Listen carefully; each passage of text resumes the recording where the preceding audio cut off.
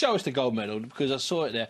Now you also got something done in the village. You got your name along the edge of it, which is brilliant. Yeah, nice little touch. It's a nice. Yeah. Now I couldn't help but notice that it wasn't the only thing you picked up down there.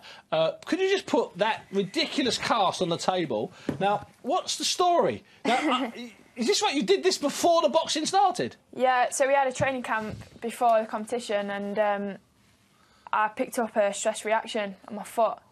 What does that mean exactly to us laymen and women? So like a stress fracture. Yeah. But it's one before we caught it early, stress reaction, and it's just the impact of. I was running on concrete, and I think that's what it was. So you had to have it strapped up, unbelievably, all the time. When I boxed, my physio strapped it up, and when I was walking around the village, I was walking around in this.